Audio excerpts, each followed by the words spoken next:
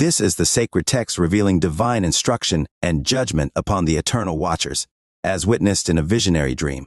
I speak now as a mortal endowed with understanding by the Great One. Just as humans are granted wisdom, I am empowered to rebuke the celestial children. I transcribe your plea, but it is decreed that your request shall not be granted for eternity, and judgment is final. You are banned from heaven, destined to witness the downfall of your offspring, devoid of solace.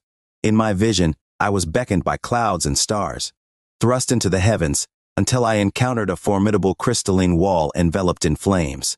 Inside, a chilling yet fiery house awaited, devoid of joy or life, instilling fear and trembling. Another grander house, ablaze with flames, housed a majestic throne, too glorious for mortal eyes. The Great One summoned me, and a Holy One escorted me to hear his word.